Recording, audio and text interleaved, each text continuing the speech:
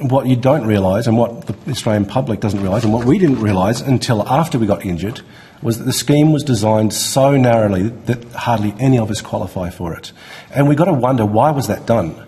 And this comes back to the Royal Commission and why questions need to be asked about that in particular. Because the compensation scheme is hopeless. And then when the adverse reactions happen and people try to make a claim, and some people, their lives have been destroyed. Yep. 3 years I have suffered, and they said, you don't fit our compensation scheme. The criteria are extremely narrow, and it doesn't anywhere near cover the breadth of adverse reactions that people are suffering.